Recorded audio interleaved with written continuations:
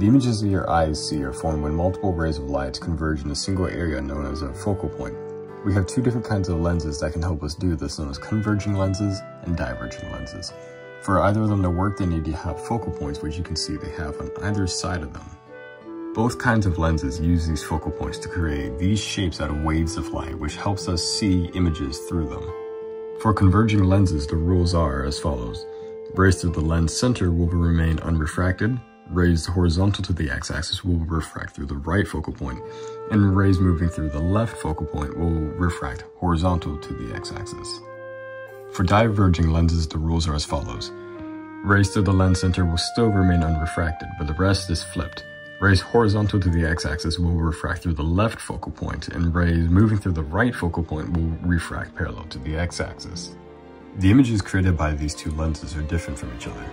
Converging lenses create something known as a real image, which is made when the rays come together to form the image, though as you can see it would be inverted.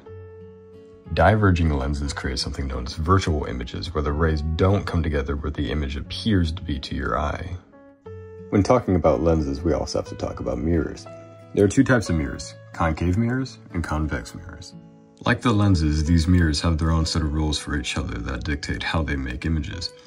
For concave mirrors, it's going to be that rays parallel to the x-axis will reflect through the left focal point, and rays passing through the left focal point will reflect parallel to the x-axis.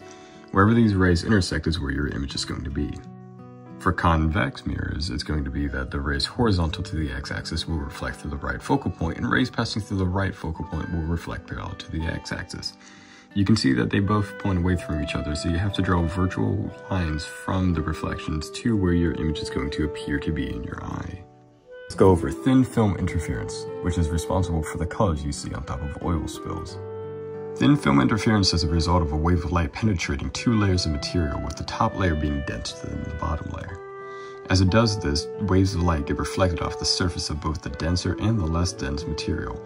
These reflected wavelengths will interfere with each other, which is the result of all the color on top. Interference can look like this, which is destructive. It can also look like this, which is constructive. Really, what any of that means is just that waves of light are waves. They have hills and valleys. When multiple waves of light are moving at the same time near each other, they'll combine, and the final strength of the wavelength is going to be dictated by whether or not they line up. As in the case of the top two wavelengths, when they don't line up, it's destructive interference, and the total wavelength at the end is going to be weaker. But as in the case of the top and the bottom wavelengths, when they do line up, it's constructive interference, and they'll be added together with the final wavelength being stronger than the two of them on their own.